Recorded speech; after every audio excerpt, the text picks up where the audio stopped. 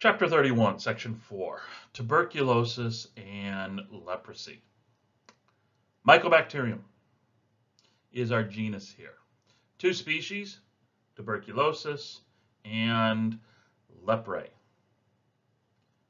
Causing the diseases, tuberculosis and what is now referred to as Hansen's disease, but historically has been referred to as leprosy. Okay. Why the switch from calling it leprosy to Hansen's disease? Well, descriptions of the disease leprosy are old as civilization itself. Hell, they even talk about it in, the Bible, the Quran, the Torah, many other non-Western Judeo-Christian based religions and their texts talk about people with leprosy. This goes back old, okay? You say leprosy, people take on this immediate negative connotation, negative reaction. And I forget how long ago, how many decades ago it was. They want to get away from that because it is just a disease, okay? It's not this God has smited this person with, which is the connotation that many of our Judeo-Christian, texts take of, only the people who are bad got this. So they're trying to get away from that. So that's part of the reason why they changed the name Hansen's to Hansen's disease.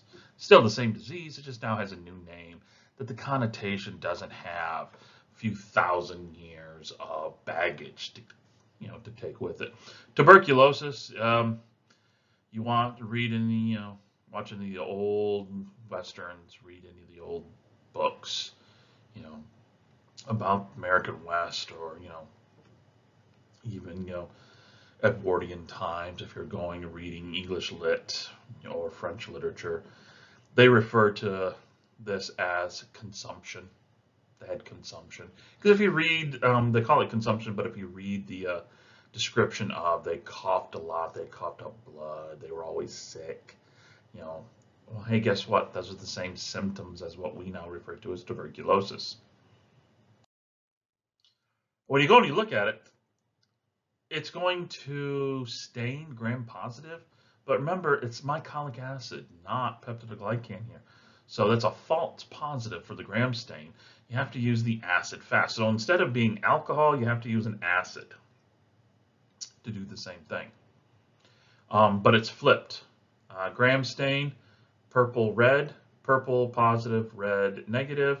With the acid fast, red positive, purple negative. So you got to remember it's a flip. And when you look at its growth, it takes on this weird characteristic growth. And what's interesting about this is I've mentioned it before in lecture.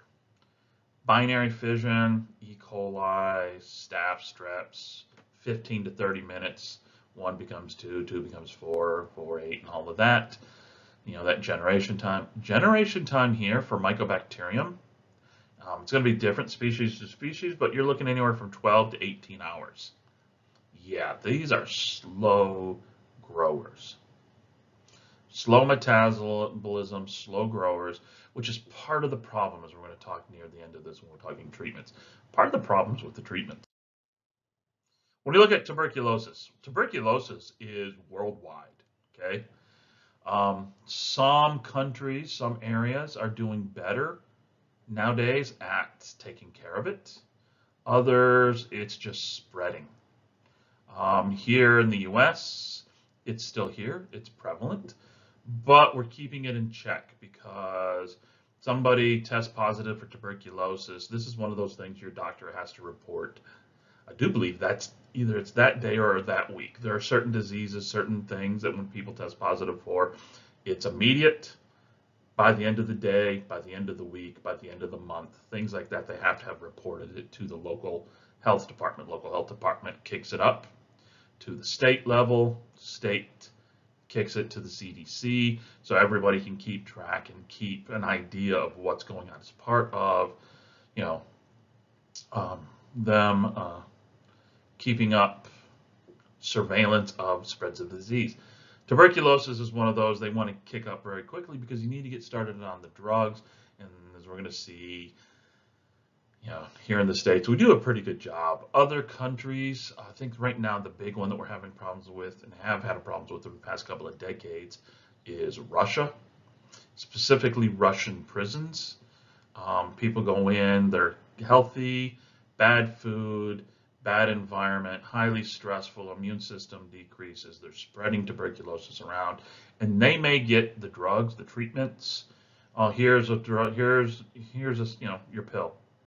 You might get another pill later that day. It might be next week, might be next month.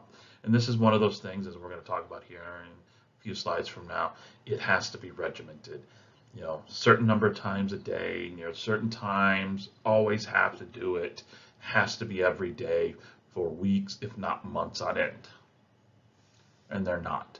So they're getting, drug resistant strains because of this, here today, maybe have one in a week or a month, gets more resistant, they're spreading it, they're getting out.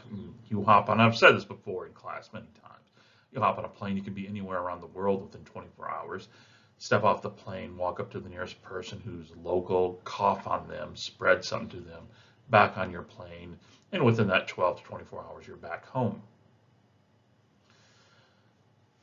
This is true. Tuberculosis is truly person to person. Okay, there are no intermediates. There's no, let me cough on a desk. You touch it, you touch your face, now you've got it. No, I cough, you breathe in. There you go.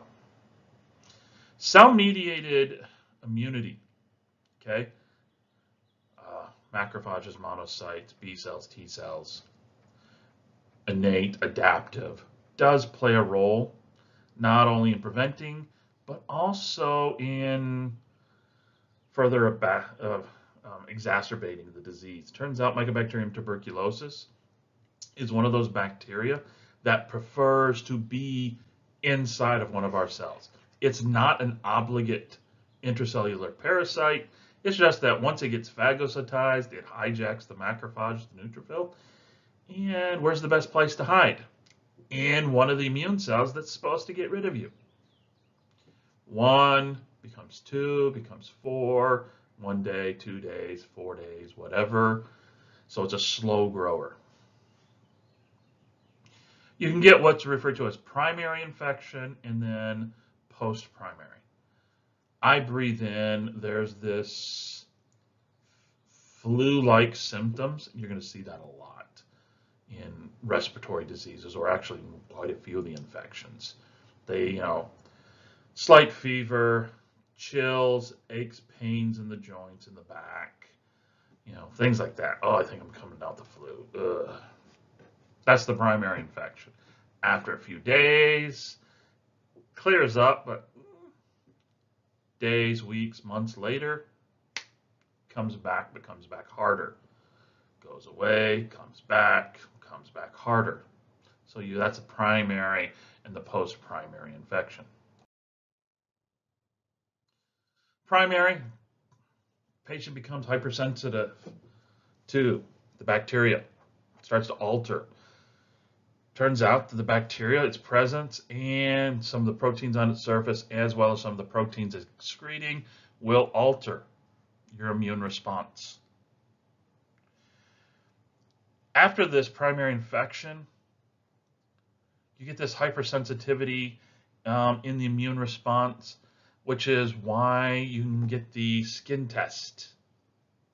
Remember, if you've ever had the skin test for TB, they take the needle, they dip it in, proteins, TB proteins, and then they just prick your skin.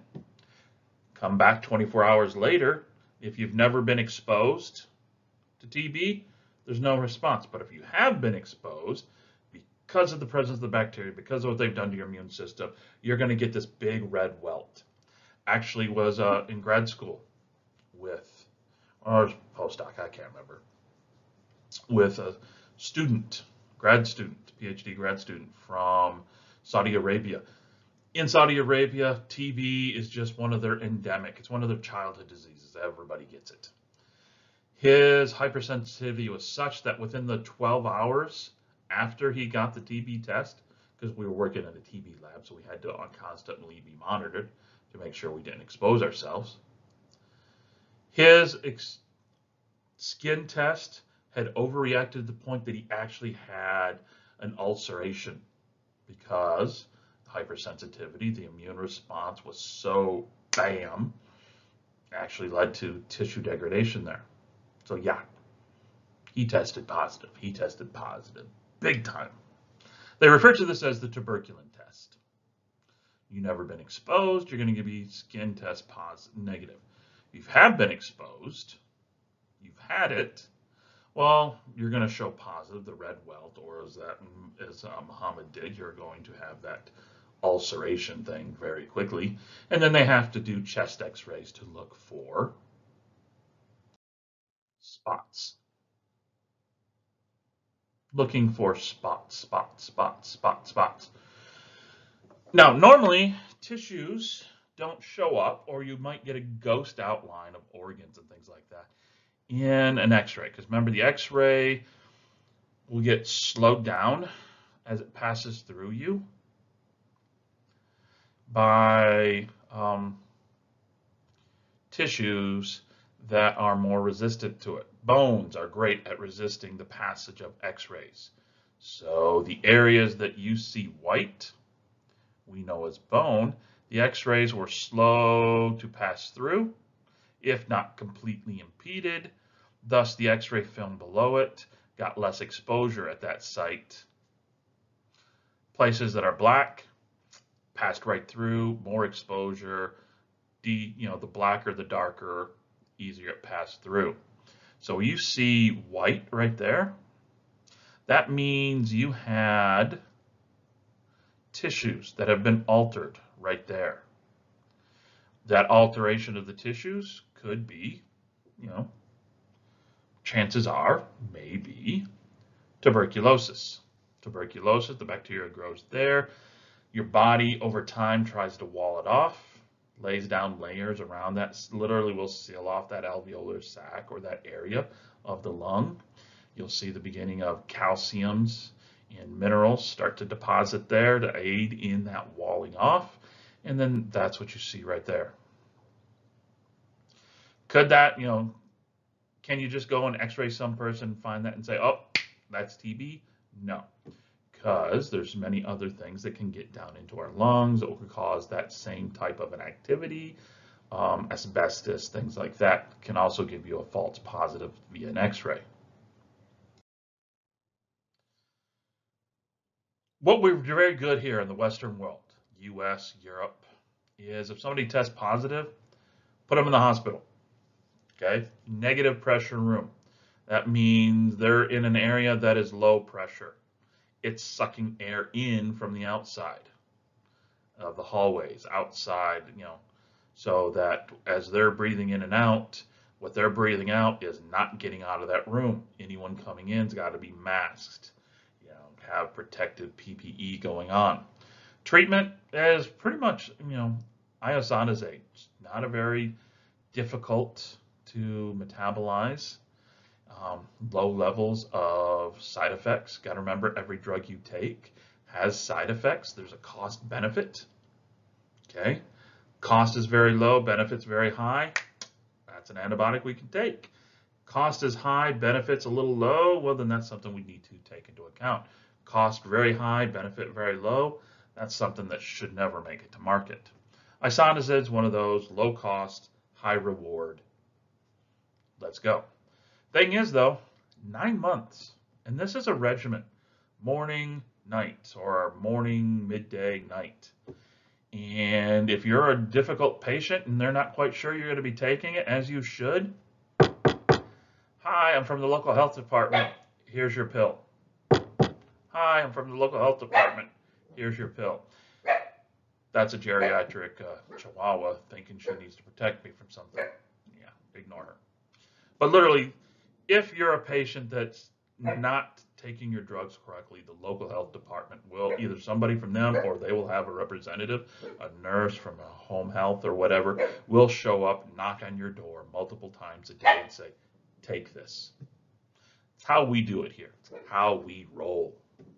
You don't see that in many other countries. In many other countries, they either don't have the manpower, they don't have the drugs, or they just don't give a damn. What we're seeing is that tuberculosis is a big problem with people who have other underlying issues. HIV/AIDS is one of those problems. We saw a big uptick in the mid 90s and for the next decade or so in TB patients, the numbers. And then they looked back and they stepped back and they looked and saw, wow, a lot of these people who are getting TB that normally weren't getting TB in these populations, these areas, they're also the people who are getting it, or testing up, showing up in the hospitals with HIV/AIDS. They're already into the AIDS. So that's another that we have to take into account. You have to protect people, not only from themselves, tear your pill, but you also have to protect other people from them. Okay, AIDS patients, chemo patients, transplant patients, the works, because they have this suppressed immune system or lacking an immune system, and they're going to need to be protected. Hansen's disease, caused by our friend Mycobacterium leprae. And like I said at the beginning of this lecture, leprosy's been around pre-biblical times, okay? There's accounts of it, descriptions everywhere. There's multiple forms of leprosy / Hansen's disease. The most serious form is what is referred to as lepromatous leprosy, okay? What we see here is that the leprosy, the Mycobacterium leprae, gets in, cut, wound, whatever, gets into the skin, spreads, starts to spread, but it only likes certain tissues. It doesn't want to go core because this is too warm, but what it's really going to like is cooler areas, noses, ears, fingers. Go through, read any description of people with leprosy. And the jokes are, you know, their nose fell off, their ears fell off, their fingers fell off. Well, their fingers didn't fall off. One of the things with lepromatous leprosy is that as the bacteria collects in the fingers, their presence causes a deadening of the nerves. If your fingers are numb because of deadened nerves, you can't feel stuff. So you end up banging your fingers harder and harder, trying to get some feeling. Am I touching something? Yes or no? That repetitive banging will over time lead to remodeling of the bones. The presence of the bacteria there, not only do they deaden the skin, but the inflammation due to the presence of the bacteria being there will lead to tissue remodeling. There have been reports, and I haven't followed up on this like I should, but Mycobacterium leprae, there have been some scientists are saying that it produces exoenzymes, exotoxins that will also instigate remodeling so that you're not losing your fingers. It's just this constant remodeling of the tips.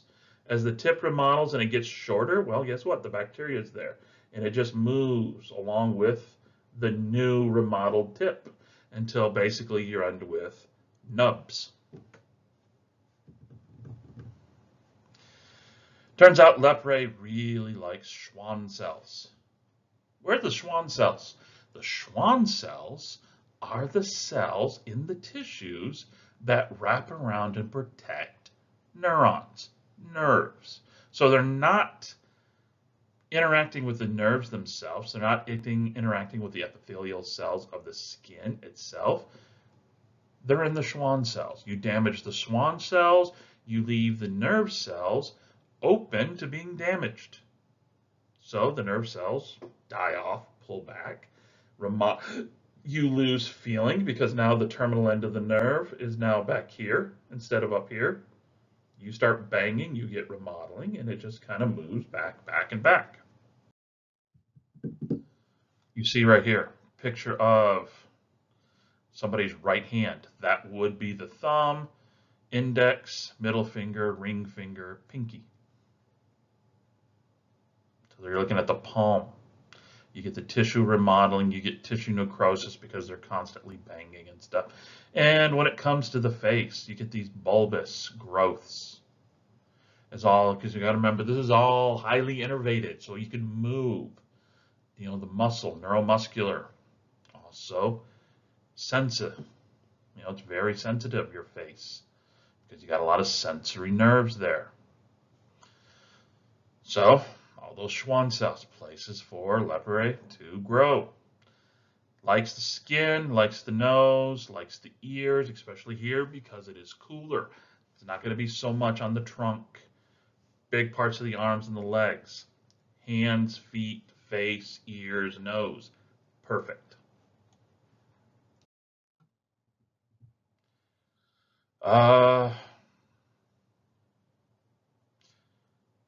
Luckily, leprosy, Hansen's disease, has never been a big player when it comes to the global setting. Yes, it is global, but it hasn't been big like, you know, the Black Death or anything, because this is a slow infection. What we have done historically is somebody shows signs of having leprosy, we've ostracized them. Leper colonies, you've heard of them. They'll kick the people out of the village, go live in a cave, stuff like that, before they get to a point where they can really spread it person to person. In the US, I think they get about 200 cases a year. The majority of those cases, people have traveled to areas where lepre is still highly endemic. It's a really, lepre, before I end this, lepre has a really cool story with it.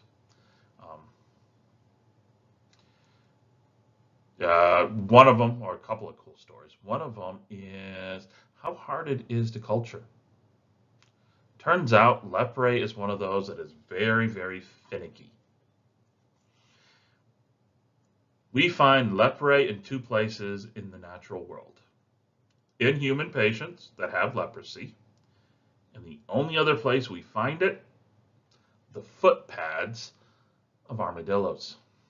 Yeah, armadillos, those things that you see, every so often around here as roadkill. Head down to Texas, see them everywhere. But yeah, there, two places you're going to find it. Humans and the foot pads of armadillos. The last cool story, God, I can't remember the name. One of the more well-known leper colonies is one of the small islands in Hawaii. Um, for some reason, leprosy hit the Pacific Islanders really hard, over a few decades. And they just kind of, how I said, they just ostracize people. Get out of the village. You're unclean. You're dirty. We don't want you around here, whatever. And that unclean, dirty, that's more than just the Christian religion and stuff like that. Many of the other religions also ostracize people with leprosy. Anyways, so they had a leper colony. It's in small island Hawaii. Not much going on for it. People were suffering. A Catholic priest showed up, and I can't remember his name for the life of me right now. But anyways, Catholic priest decided it was his mission from God to care for these people, these basically thrown away people.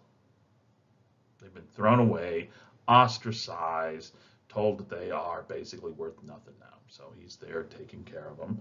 And the people were very happy in case somebody gave a damn about us. So he went there and he did it. He helped them. And, supposedly the story goes, every day, he'd gather those who wanted to come around and would offer up a prayer.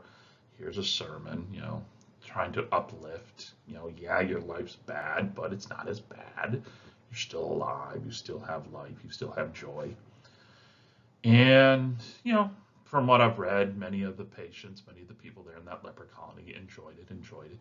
But there was always this small minority who, who does he think? He doesn't understand. We have this, we have this, we have this. Until one day he showed up to do his prayer and his morning sermon. And instead of saying, you people, you poor people, you lepers, he started off the sermon with we. We should be happy. We lepers, we. And then it dawned on the patients, the people he was taking care of. He was one of them now. He had been around them. He had been taking care of them. He had been offering them sustenance, offering them a shoulder to cry on. But he was healthy. But now he's got the disease. He is now one of them. And for the life of me, I can't remember his name. I really should look that up. Anyways, I thought that was an interesting story of just how some people can give a damn.